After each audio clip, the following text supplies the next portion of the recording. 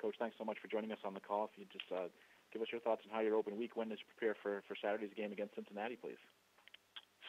Well, anytime you have an open week, it's a good time to just get rested up and a few nicks and bruises and just get those players a chance to get the feet back underneath them. It's still about fundamentals and technique, and our guys just they needed that rest because we're going to go into a 4-game stretch here, and then we have a few more days off, and then we end up with 2 more. So, but Cincinnati had a chance to watch some of the game against UCF, and they battled, have a really outstanding quarterback. The offensive line did a really good job of protecting him, and he was able to make some throws, but they weren't able to go win the game. We'll take questions for Coach Charlie Strong, please. Star 1 on your telephone keypad will put you in the queue, then the operator will introduce you. We'll go next to Leo Haggerty with It's Sports Magazine. Good afternoon, Coach. How are you doing? Good and fine. Thanks for asking. Coach, when you watch the film of the Bearcats, what jumps off the film at you about their offense and defense? Well, you know they're well coached, and Luke's going to do a really good job of just coaching them up, and they have their opportunities on the offense and even on defense. It's just more about just taking advantage of it. But all phases they're well coached, and they're fun to watch. They play hard, and they sometimes just end up on the wrong end, but it's not because of lack of effort. Coach, with all the cataclysmic events that your program had to endure early in the season, did the bye week come at a really good time for your team?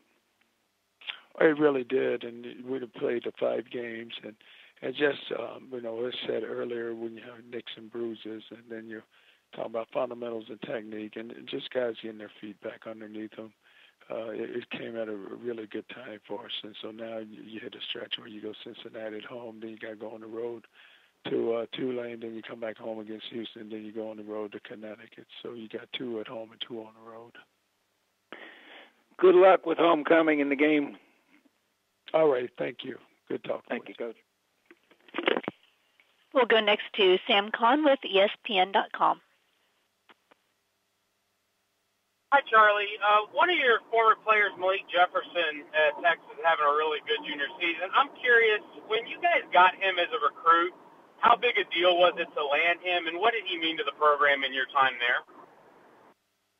Well, Sam, it's anytime. It's a lot of those recruits there have a chance because they're in the state of Texas, and Malik was I think he may have been the number 1 player, number 1 linebacker in the country at that time. So it's always big when you get a player like that. And, he seemed to kind of take a leadership role, early on as a young guy. I guess, how did he handle that, and what kind of challenges come with that when you're such a young player? Well, but he had enough around him because the year before he got there, we graduated a lot of seniors. And so when he came in, he had to step up and play. And in that position, you're always looking for a leader. Thanks so much. And do you have other questions for Coach Strong, please? Star 1 on your telephone keypad, if so.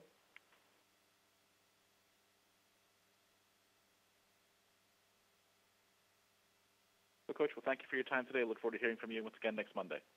Okay, thank you.